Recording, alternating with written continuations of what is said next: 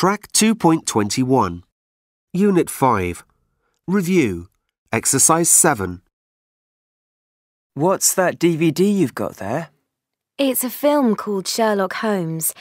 I have to read a Conan Doyle detective novel for school. It's called The Hound of the Baskervilles. I hate reading, so I've got the film instead. I've seen the film, and it's not bad. Robert Downey Jr. is Sherlock Holmes, and Jude Law is Dr. Watson. I know. I'm crazy about Jude Law.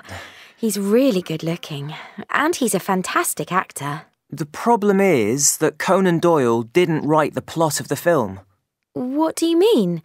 It's called Sherlock Holmes, isn't it? Yes, it is, and you'll really enjoy watching it, but it isn't the same as the book you've got for school. Oh, no.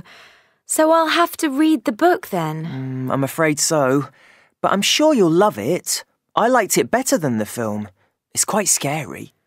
Well, if it wasn't a school book, I would read it. It isn't very long. It won't take you long to read it. Well, that's good.